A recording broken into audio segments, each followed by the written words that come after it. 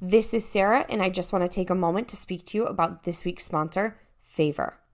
Favor Inc. is a statewide family-led nonprofit 501c3 organization that is committed to empowering families as advocates and partners in improving educational and health outcomes for our children. Favor is the Connecticut state organization of the Federation of Families for Children's Mental Health.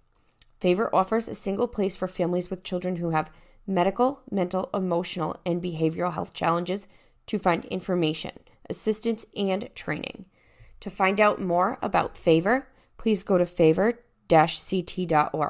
We are grateful for our opportunity to work with Favor as a sponsor, and now on to the rest of the episode. Hello, everyone, and welcome to Caregiver Chronicles. My name is Sarah, and today I have very special guests, Dr. Elton and Laquita Higgs. They are authors and adoptive parents. They are the authors of the book Shattered Dreams But Hope. They're caregivers for their two daughters with Huntington's disease. Hello, Mr. and Miss, or Dr. and Dr. Higgs. How are you today? Oh, well, you can drop the titles. Hello. Glad to be with you, Sarah. Thank you. I'm very glad to have you guys here. I've started reading your book, and it's just a really incredible journey that you guys have been on, and a really, really difficult one, I would say. But would you guys like to further introduce yourself? Well, Laquita and I have been married for 63 years. A long time. A lot of water under that bridge. We grew up in Texas, both of us. Met in college and got married while we were still in college there in Texas. Moved away from Texas, first of all, to do graduate work, and then my first teaching job was at University of Michigan, Dearborn, in Michigan, of course, and I spent 36 years there.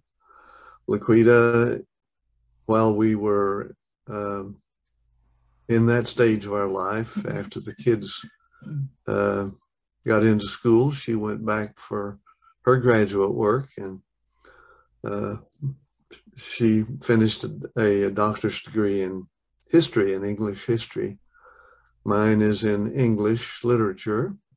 So we've shared together in our intellectual pursuits, as well as raising 3 adopted children. And I retired, goodness, over 20 years ago now, and as did Laquita. So we now live in Jackson, Michigan, where our oldest daughter, who is not affected by HD, lives, and we're happy to be close to her. Our youngest, Rachel, who has HD, Huntington's disease, is in an adult foster home here in the Jackson area. And so we still are in a very regular contact with her, and are her legal guardians, and therefore take responsibility for making sure that she's cared for. That pretty well covers it, but I would add that one of the most important schools we've been in has been as a caregiver. It's a hard school, but it's shaped our lives so much and our characters. So we're thankful for that. Well, thank you guys for that. Thank you for that introduction. And I agree that the life experience of a caregiver, there's no education that quite like it that can compare to actual real life experience of being responsible for another person. It's pretty big. So would you guys like to tell us more about your family? Well, I'll let Laquita take that. Well, we adopted the 3 daughters. The first one was just a wonderful little child, and at the time we said, "Oh, we want another one," and we're people of faith, so we had said, well, we should do something good and get a handicapped child. And the agency presented us with this child who had no physical handicaps, but was at risk for Huntington's disease. And we looked it up and didn't find much because there wasn't much about it at the time. That's changed. That was 1966, wasn't it? Yes, 1967. And anyway, we prayed about it, though. I said, I can't. They mentioned something about personality disorder, and I thought, no way, I don't want a part of that. But we prayed about it. We felt very strongly that the good Lord wanted us to adopt that child, and so we did. And that made such a difference later on when things got really hard, because we could look back and say, this is what we're supposed to be doing. So that's about it. We now have, by our oldest daughter, the one not affected by Huntington's, she has 3 children, grown children now. And so we enjoy interacting with them. We see them regularly at church, if nowhere else, on Sundays, since we go to the same congregation. But often we get together in between as well. And perhaps we should mention, too, that the third adopted daughter is the biological daughter of the second adopted daughter. So it's sort of a complicated family situation, but it's been good. Not quite like the old songs, I'm my own grandpa. Similar ambiguities. Yes. No, and so do you want to talk about why you adopted your daughter's daughter? Do you want to share that? Oh, right. Yes. Well, Cynthia already was unable to care for herself. We had to bring her home to live with us. We'd tried to set her up independently, but she couldn't. And so we brought her home, and shortly after, she told us she was pregnant. And so we first said, well, we think you should adopt the baby out. And she refused. So we said, well, then we want to adopt her. But we wanted adoption because we knew we needed to have that authority, which was good. It was necessary. And Cynthia readily agreed to that adoption. The father had he was glad to waive his responsibilities. And so that's why we handled it that way. She was just unable to care for them. So we had primary responsibility for her from birth. From birth. Yeah. Well, thank you. Thank you so much for sharing that and clarifying that for my audience. I appreciate that. So do you want to tell us exactly what Huntington's disease is? It's been described in a sort of thumbnail way as a combination of Alzheimer's, Lou Gehrig's disease, and Parkinson's. All at once. Yeah, all in the same person at once, because it in common with those is a neurologically degenerative disease.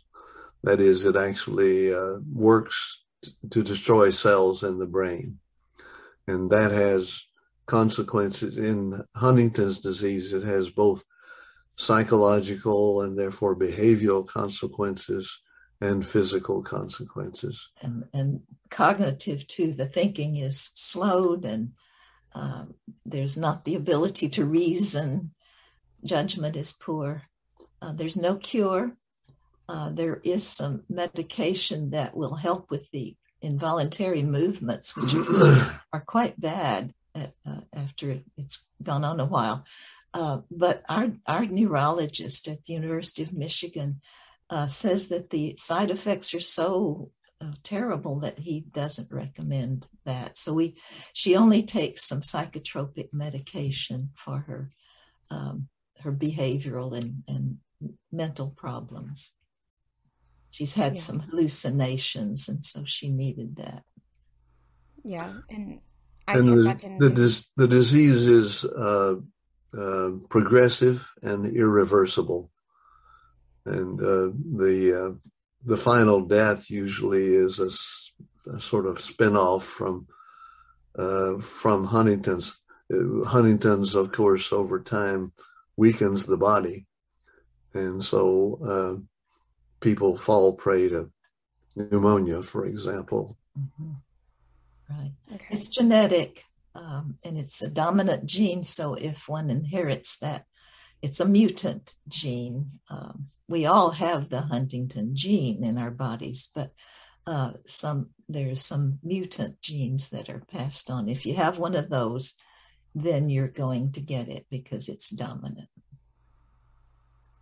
There's also a distinction between the usual development of Huntington's in middle age and juvenile Huntington's disease. And juvenile Huntington's disease can develop in early childhood. In our two, it developed in the teen years. Wow. Thank you guys so much for that. And can you talk about how rare or common Huntington's disease is? It's been said that they used to say this year, some years ago, actually, that there are at least about 30,000 in the U.S. with it. It's found all over the world, actually. Actually started in England, so far as we know. But I think there probably are more than that now because it just seems more people. But anything else? Yeah, less than 10% of the have juvenile form, which is unfortunate that Rachel had to have that. So that's hard. Do you mind telling my audience about juvenile Huntington's and how that differs from adult onset Huntington's? Yeah. It's caused by the greater number of these repeats of this variant gene, and it comes earlier, of course. Often, very young children causes a stiffness, and they die early. It moves faster in the person who has it than if you develop it later on. Normally, Huntington's doesn't really start until early 40s, that sort of thing, sometimes even later, depending upon the number of these variant genes that you have. The defective gene has an excess of a certain kind of protein. And the more of that protein it has, the higher the score, so to speak. Of the repeats within the gene. It's kind of complex. But to put it on a scale, the count of 40 or more is usually the threshold of it's developing into the symptoms. So the larger the number right. of those repeats, the sooner you have it. Rachel had 59 repeats. But we've known of people who have it up into the 70s and so on. Wow. They start even earlier and it moves faster. And it's complicated in juvenile HD with all of the complications of the teenage years, puberty, and sexual development, and so on. There are behavioral problems that are exacerbated by the presence of Huntington's. And of course, in those years, the hormones are raging, so there's often the hypersexuality, which presents some real problems. So just as Rachel was born to a mother who didn't have a responsible mate, so she mothered a child which has been adopted by friends of ours. He's 8 years old now. So that's a very common manifestation of the juvenile HD. Yeah. Well, thank you guys for sharing all that. Can you share some of the early symptoms of HD? It's a behavior, and of course, when they're young, as Rachel and Cynthia were, you just think it's normal teen behavior. But these for instance, Rachel just escaped, ran away one time through the window. She was due to start her senior year in the school we had her in, a Christian school, and she just ran off. It was very difficult, very puzzling. We had to put her in another school. She refused to go back to the one. Just things like that happened. And we noticed movements that we knew in Rachel. We knew by our experience already with HD. We knew that they were indicative of the fact that she very probably had the gene. Yeah. By the time we saw the physical difficulties, we were quite certain. It was another year before it was officially diagnosed. Yeah. The protocol now is that they will not diagnose anyone until they're consenting adults at age 18. So they, in distinction from other neurological diseases, the defective gene has been identified. Yes. And therefore research can be much more focused for that than, say, Alzheimer's or Parkinson's. So if you want to talk about it as an advantage, although it hasn't produced anything yet that's an effective treatment, there's more potential. Yes, a lot of research going on. So and clinical trials. One very promising trial just failed, though. But so it's just going to take a while. Yeah, it sounds like there's a lot of just complicated stuff with, obviously genetic disorders, genetic diseases can be really complicated for people to understand. And, unfortunately, I want to say fortunately, you guys were aware that Rachel's mother, Cynthia, and her grandmother had Huntington's disease. So you guys were I think, would you say that you were pretty confident, looking at the signs and the behaviors versus a family maybe that doesn't have a family history of this? That's terrible when a family gets taken by surprise. These symptoms start showing up and they don't know where they came from. They don't know a family history. We're a part of an online support group for families with juvenile HD. And one of the members of that group, she now is having to deal with a husband and a son who are symptomatic, and a terrible shock, because she didn't know. She was totally unprepared. And so, if you're not aware of the family history, you might know that Granny Simpkins was a strange person and finally died in an institution. But they didn't know what it was back then. And so, we've met several people like that. And by the time they had it, they already had children. And of course, whether to have children or not, if you're a patient, is a big decision. Yeah. You don't want to pass it on, or you have to decide about the risk. And it sounds like it's almost certain to be passed on, or it's a high probability. It doesn't skip generations. If one person in a couple has the gene, then there's the possibility of passing it on to their progeny. Yeah, and I can imagine that must be really difficult for families who, are aware and things like that. A lot of genetic counseling is necessary for people to cope with that. Absolutely. Absolutely. So at the time you adopted Cynthia, you had very little services and resources for Huntington's disease. But as you said, that was in the 60s. In the late 60s. Mm-hmm. Yeah, in the 1960s. So, the internet did not exist. No.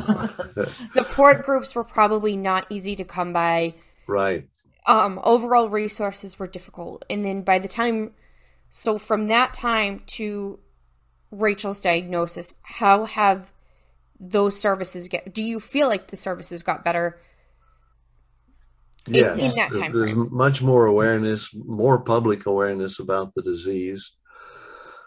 Actually, at the time, though, we did learn of a support group in Toledo, Ohio, and so we drove that every We month. lived in Dearborn, Michigan at the So time. it was a little drive, but that's where we really learned what it was. That's the first time we saw anybody who had it, whose physical symptoms were pretty advanced, and so that was quite an education.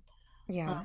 But there is a national society called Huntington's Disease Society of America, very active. They produce a lot of materials that are very helpful.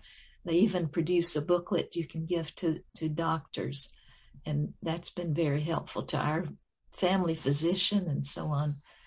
So there's a lot now, a lot of information. When we first realized that Cynthia had Huntington's, she was about 25 when she was 25 when she was diagnosed, and they had to diagnose her on the basis of family history and observation. Very soon after that, the gene was isolated, and they were able to quickly develop a blood test. That was in '93 that she was diagnosed. So with the blood test, then the guesswork is taken out, because it will tell you what this protein repeat is and whether or not it's high enough for the disease to be predictably developed. But social services have increased. The national organization has successfully set up various programs. They now have what they call centers of excellence. And these are medical centers, usually connected with a university medical service and a research program.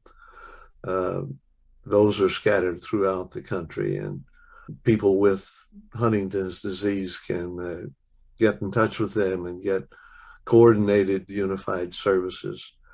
There's still a shortage of qualified physicians, the primary care physicians who are aware of Huntington's and can give the general direction, and can also facilitate the acquiring of social services, say, and home care services and so on.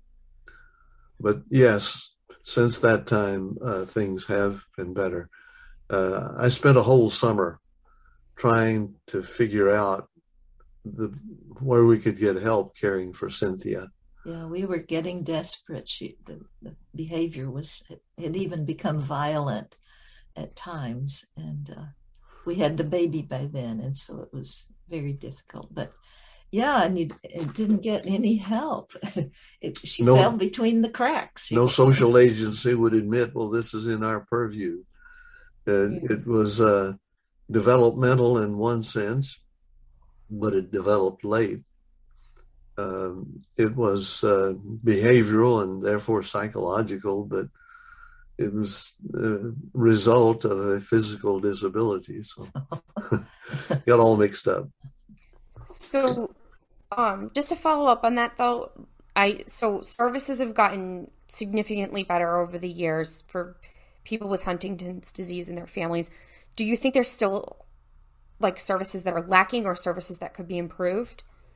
Yes, in spite of the fact that you have these centers of excellence, you have in many states, you will have a state organization, sub-organization of Huntington's disease. But in particular localities, you may or may not be able to plug into the system.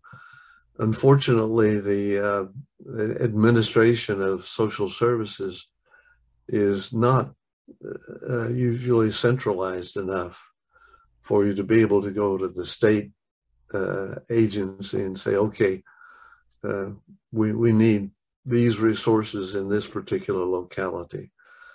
The regional social service authorities function on their own, and what works in one region is not necessarily going to be operative in another. It can be difficult. Yeah.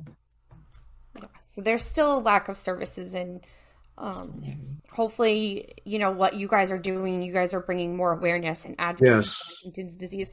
So hopefully this helps the next generation. Yes, and by the time we had Rachel, the younger one, to care for, we knew to get a team in place. We needed a psychiatrist, of course, our primary care physician. We needed a neurologist. What else? Psychological counseling. Yeah, and so we knew to get that in order to get guardianship, because we had to do that too. Yeah, it's very important to get the legal help that you need to gain the ability to really make the decisions in caring for the person. Yeah. And for the person to have resources, you need a declaration of Social Security disability. Mm-hmm. And that takes some legal maneuvering as well. Yes. Disability services can be hard to come by for anybody. I think we can all agree that that's a little bit of a battle. It's a little frustrating for families who are going through that process, and especially like you said, you guys had some notion that this was a possibility with Rachel because of what you went through with Cynthia. And right. For families who are just discovering this and it's so new, I can imagine that all of this has got to be so difficult to navigate. Overwhelming. Yeah. Oh, absolutely. Because I can imagine it was, especially with such a lack of resources with Cynthia when she was a young adult and diagnosed with this. I can only imagine. The next question I have, now Cynthia had passed away in 2010. Right. She had Huntington's. She was diagnosed with Huntington's for 17 years. Is that an average, if you don't mind me asking, is that an average prognosis? If you're talking about Huntington's developed in middle age, the average for that is about 16 years after becoming symptomatic. This period tends to be shorter for those who develop it in the juvenile form. When Rachel was diagnosed, first thing she asked the doctor who told her, she said, "How long do I have?" And he said, 10 years or so. Well, she's past that mark, and we're very thankful for that she's managing to keep on. But who knows? So. As you point out, it was 17 years for Cynthia. And who knows, it may be so for Rachel. But when you get to the point of, Cynthia was in hospice care for 2.5 months before she finally passed away. And those were bad times. To see that deterioration is not a happy thing. But you have to be realistic. Yeah. And in a sense, that's the price of surviving that long, is that the quality of life decreases. Yeah. Absolutely. And you do, and sometimes, I know in your book you talked about kind of meeting the person where they're at, in a sense of, not so much in those words, but in a sense of not putting too much expectations on someone with Huntington's disease, letting them kind of live their life happily. You guys are both very well-educated people, and for your daughters to continue with a doctorate's degree, I'm sure that in initial adoption, that was probably a hope of yours, that, someday your daughter would have this, but to just celebrate where they're at and what they can do. That I felt like, when I read that part of the book, that really struck a chord with me. While autism is not as it's nowhere near what you guys are going or have gone through and are going through as parents. Just that reminder of to sometimes just lower expectations and just meet people where they're at and celebrate, I think is just such a good thing. And I admire you guys for that advice, because so many families forget. They just forget. They want to see their kids do all these things, and they're like, well, let's push them to do these things. And, you know, in that 17 years your child has left, or 10 years, or whatever it may be, sometimes just being happy is more important. So I just admired that in the book, and that's the message I got out of that part. No, and we're glad you got that message, because we did want that to come across, that you make a decision. Am I going to emphasize what's been lost? Am I going to emphasize what still remains? Yeah, as a caregiver, I think that the hardest thing for me was that I still made the mistake of trying to teach her to do so and so, and to I finally had to realize she couldn't. I was expecting too much from her.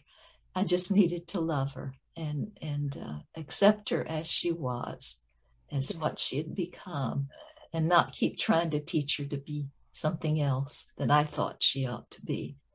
That was a big mistake I made with Cynthia.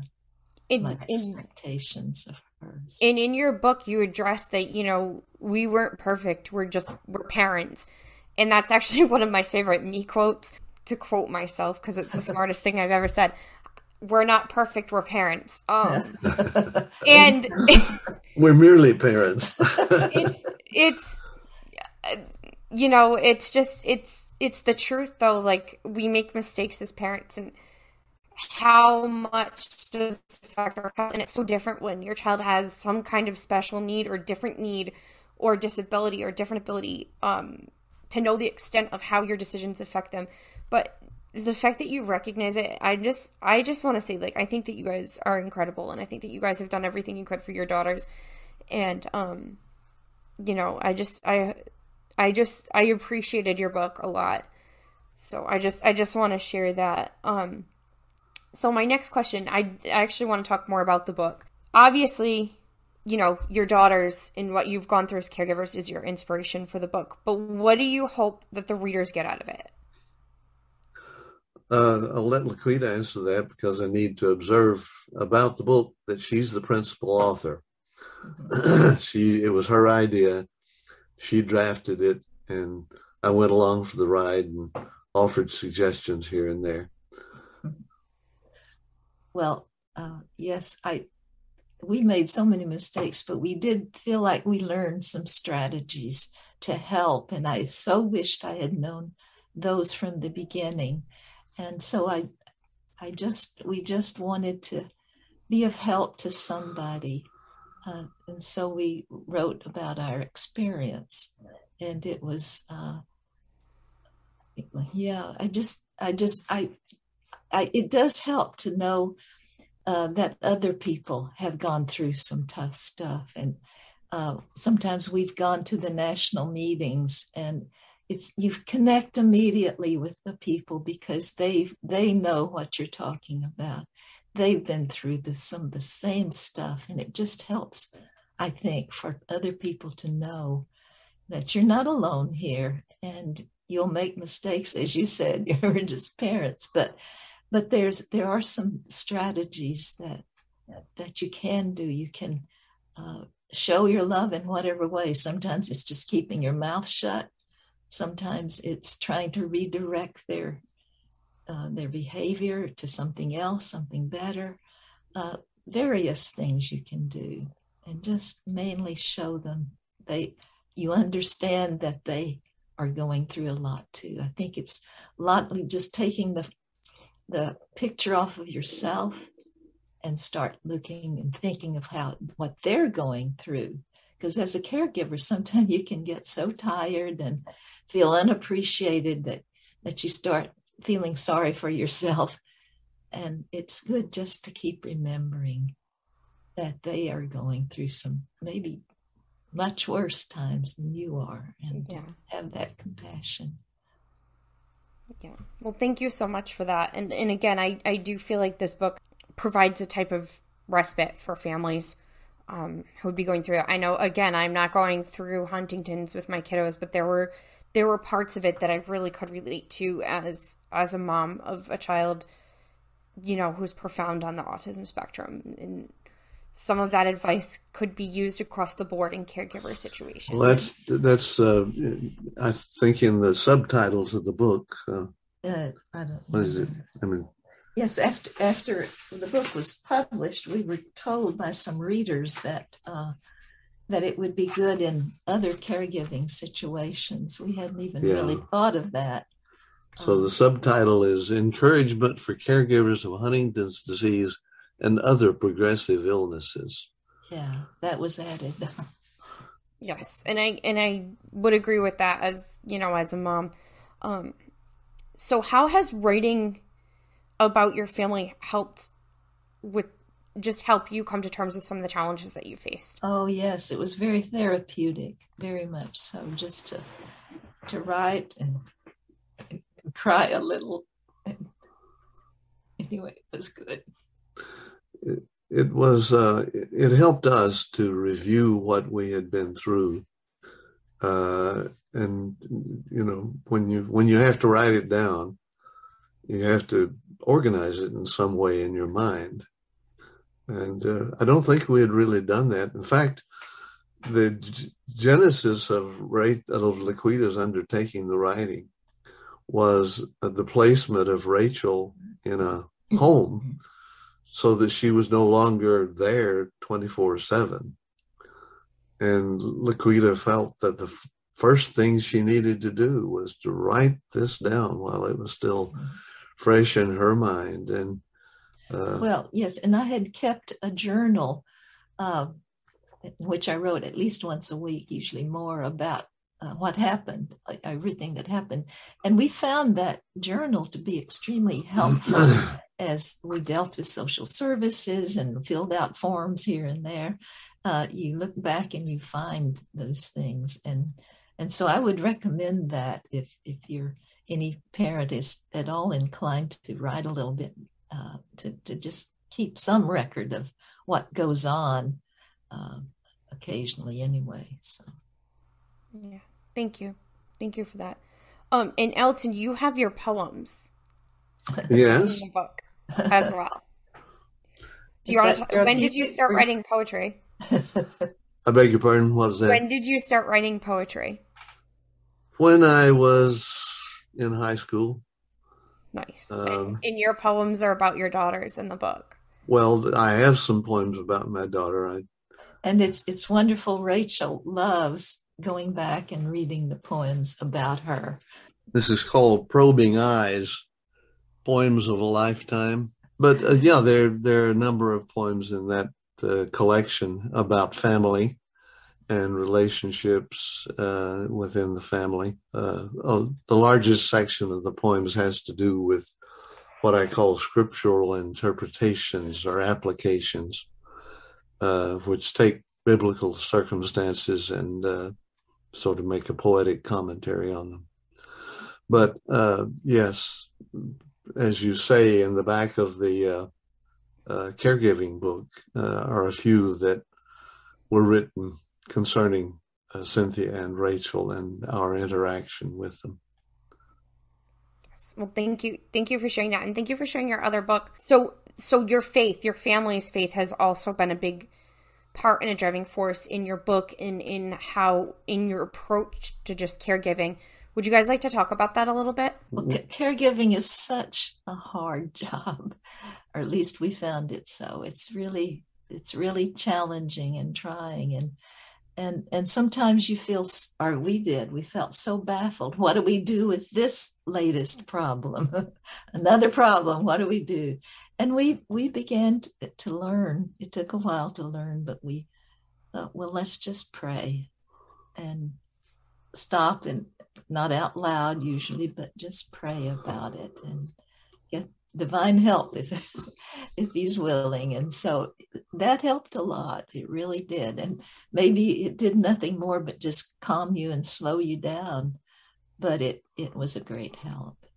Well, philosophically speaking, one of the big questions that people who are either already people of faith, or they're considering it, or they're objecting to it, is what's often referred to as the problem of evil. If God is good and powerful, then why do all these bad things take place? And when you're exposed to something, a serious illness that requires caregiving, somehow or another, you've got to come to terms with this in order to keep from being embittered. Why is this happening to me? Why is this happening to us? And to the child. Yeah. To the person. There has to be a larger meaning to the whole business. And it makes a tremendous difference in your ability to carry on if you feel that there's a higher and a larger purpose being worked out through all of this evil that you're encountering. There's no mitigating the evil of Huntington's or cancer or autism. It's bad stuff. And you have to deal with it in some effective way without just going under. Mm-hmm. Yeah. And I personally am not a religious person, but I am a spiritual person, and I believe that we go through things and I feel like we're kind of feeling the same way on this. We go through things, God, the divine, the world, whatever it is we believe puts us through a set of circumstances so we can try to come out the other side as better people and learn something from it. I have people of all different faiths and backgrounds in this podcast, and they will all say, I went through it because it put me where I needed to be. And, it puts you guys on a path of, it's clear to me that your journey puts you guys on a path to advocacy to make the world a better place for families who are struggling with this right now. To bring more awareness, to teach parents forgiveness of themselves with Huntington's, who are going through so much stuff. But I really believe in what you're saying, as we're all put on a path, and it's hard, and there's bad stuff, and there's always bad stuff, and it's how we come out the other side. And, it's using our faith, our beliefs, whatever it is that we have in ourselves, in God, whatever, to overcome. And I think that that's beautiful. I really think that is a beautiful universal message. It doesn't matter if you are faithful or not. You can take that message and apply it to your life, I hope. Well, I think a lot of people, part of ordinary life experience. Earlier, when we were getting acquainted with each other, you were talking about marriage and what constitutes an effective marriage. When you get married, you don't know what you're getting into. You are led into it because of an emotional commitment to another person. But as somebody told us when we were about to get married, he said, if you knew everything was going to happen in the next 40 years, you wouldn't do this. And we all get consequences of our actions and our choices that we don't anticipate. And there's no more injustice in that than there is in being here in the first place. So I think that is we've discovered over the years, and we would share with other people. Just assume that you're going to encounter the unexpected, and some of that unexpected is going to be unpleasant. Yep. No, I agree with that. I was fortunate to live with my husband for like 6 years, five years before we got married. So, I mostly knew. It was like we got married and my mother-in-law was like, nothing's changed with you two, huh? You're still, it didn't feel different. But I know what you're saying, like living with him, having children with him, going through all the things. There are things that came up that were unexpected, that's just, but that's kind of the beauty of life too, in a way, is the unexpected and the changes and the growth. So I just really appreciate like that sentiment. I should say something Laquita has often said, just about adopting children. She said, if we had not adopted children, we would be insufferably smug. Oh yeah. No, I agree. I think that if I never had my kids, I wouldn't understand what it's like to have kids. But in adoption, to me anyway, you're a valid parent if you're an adopted parent. You're going through the ups and downs of raising that child, whatever they may be. Right. You're just as much a mom as a C-section mom or a vaginal birth mom. I don't like it when I hear parents judge other parents for the way they became parents. That's so not fair. Yeah. Because you're just, of course. We're all parents, So I want to ask, how is Rachel doing now? She's in a very good home. We had her home with us for many months when the pandemic was so bad, and that was a good experience, although it made us realize that we couldn't sustain that at our age. But it was beautiful to have her, and she really likes her new home that she has, and we have a far better relationship. We have a wonderful relationship with her now, whereas when she was living with us, we were the mean parents, putting restrictions on her, watching her, and all of that. And so it's been good, and she's on the whole doing well. She does fall quite a bit now, and so a wheelchair is in her future. She has a rollator, a walker that helps her when she goes out. She doesn't use it in the house. She has a communication device because her speech is very hard to understand. And so she has a lot of helps and is doing well. She has her moments, still behavioral. The staff will say, oh, she didn't do so-and-so, but she gets over it and quickly. We try to encourage whatever activities Rachel can still be involved in. She likes coloring, and will show us proudly coloring that she's done. She likes crafts, and although she has to be helped with those, nevertheless she still participates in them. And amazingly enough, she likes to write stories.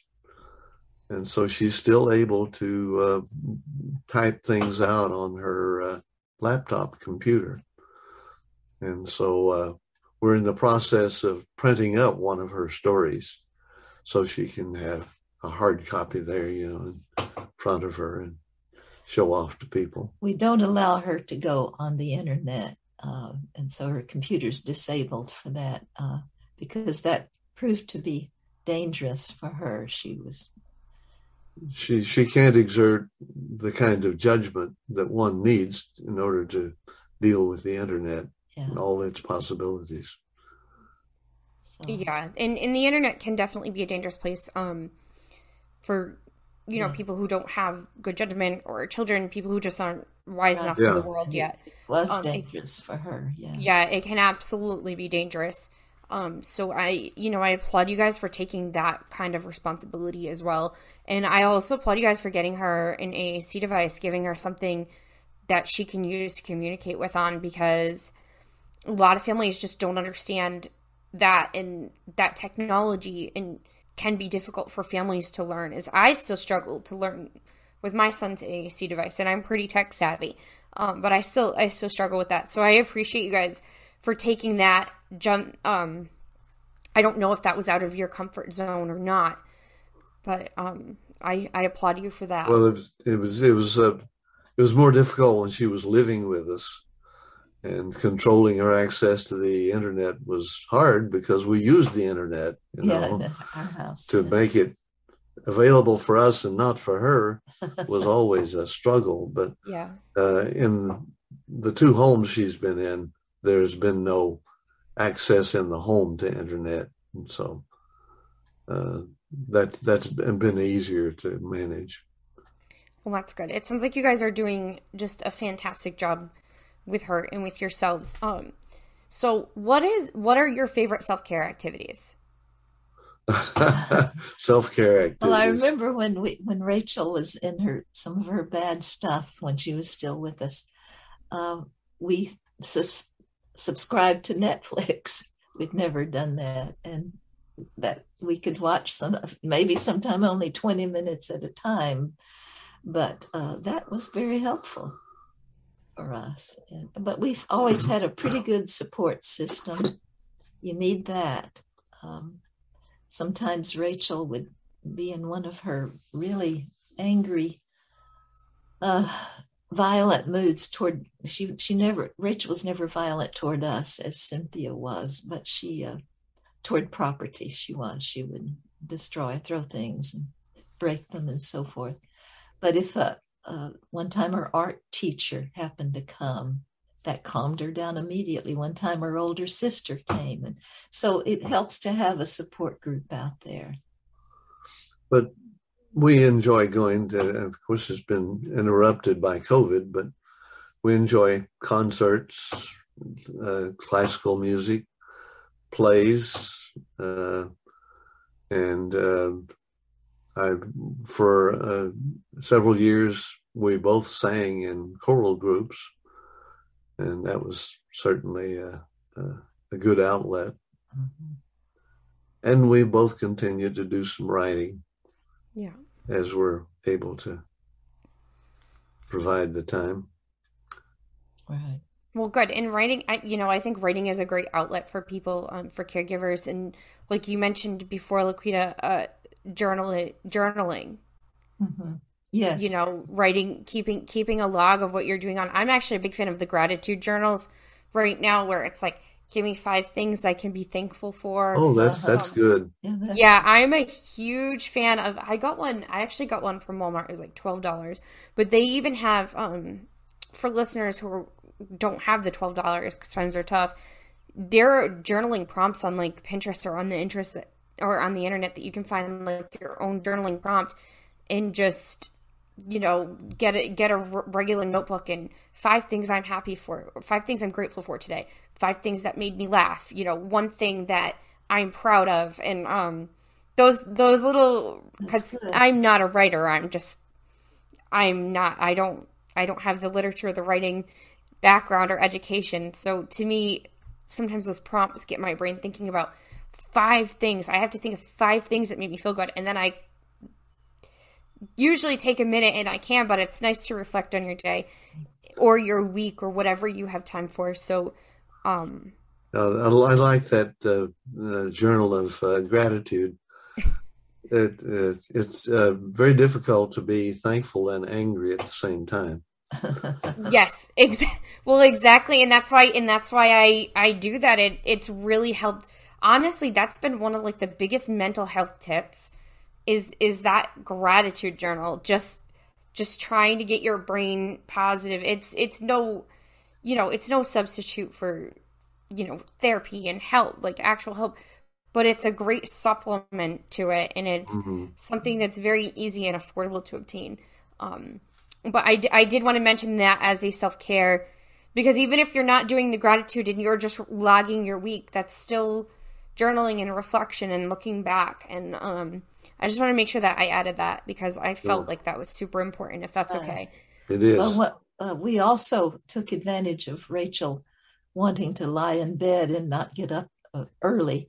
And so we would get up early ourselves and have that time to read our Bible together or whatever, devotional journal or something, and just get your mind fixed for the day.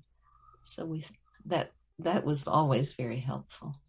Yeah, and I think that's great too. Any self-care you can squeeze in when you're a caregiver is so important. And it's always a step above your basic needs. Self-care is not, just to reiterate, it's not eating, showering, or going to the bathroom. Those are your basic needs. We got to go up a little bit. Right. You know, I think we can both agree on that. Just surviving and thriving are two different things. Yeah. That self-care focus is important. So my last question for you guys, where can my audience find you and your books? Both of our books are available on Amazon. I think they're now selling for $8 a copy. I'm not sure. I think that's right, in paperback. Or you can get an version. You can get an ebook for, I think, only $1 or $2. So if you want to read that way, well, it's available in both mediums. Oh. So that's the quickest and easiest. Just go through Amazon. Okay, great. And do you guys have a website? We do. We do, but we I've don't. never looked Yeah, we haven't. I'm afraid we haven't been diligent in maintaining it. Okay.